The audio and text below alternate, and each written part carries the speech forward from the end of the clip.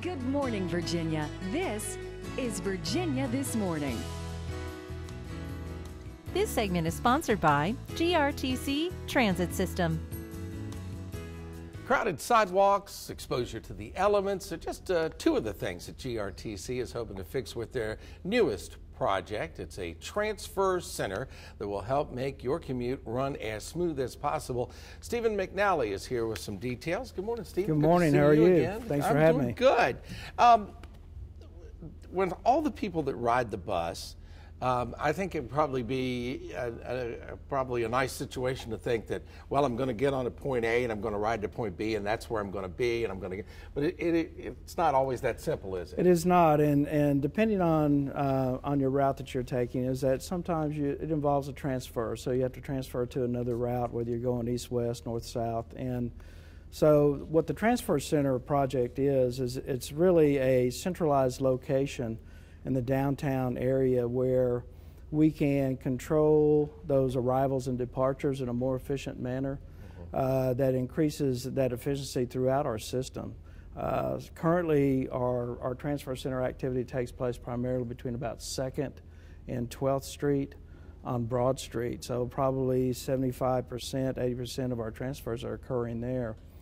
So there's obviously creates a congestion. It's right there in that one area. Is there a reason? Correct. Because the north, south, and east, west come together at that It's just point? Traditionally the routes from the old trolley days in Richmond, which our routes are designed around. We have a spoke and wheel type, a hub and wheel type of system. So everything comes downtown and disperses out on the routes from there. All right.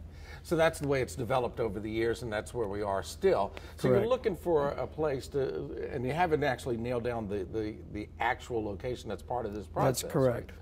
Correct. And yeah, so what that involves is really a kind of a combination of meeting a lot of federal regulations and compliance issues in a local site selection process, which is difficult because our focused area is the downtown area between Lee and Canal and about 14th Street over to Belvedere. I remember from seeing before that there are about 40,000 rides a day.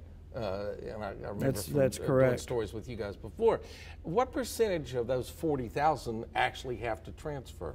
There's a very large percentage, about 25% of those are transfers, so that's roughly 10,000 transfer activity a day. That's higher than I thought it would have been. Exactly. So obviously the need is great. It is, and so to meet that need is we're currently not able to do that, and it affects our timing and our performance at our various stops downtown. Okay, so and the goal is to get these people maybe A, undercover, and B, in a convenient location, and all the other things that need to come together. Absolutely correct. And by doing that is that we hope to construct and design just an iconic architectural image for a transfer center, and as many examples of those around the country that have done such. And I think the image that a lot of people have as a perception is it's a old bus station of some kind, and that's not it at all. It's a usually very modern 21st century architecture. All right. Well, you've set the goals pretty high. Absolutely. The need is great, and I think we'll have a great solution. Well, with that many folks riding, and obviously that many folks having the need for it, you guys are working on it. Yes, right. Thank you. Thank you for coming in this morning. Folks, you can find out more about GRTC and get up to date on the project and the information at ridegrtc.com.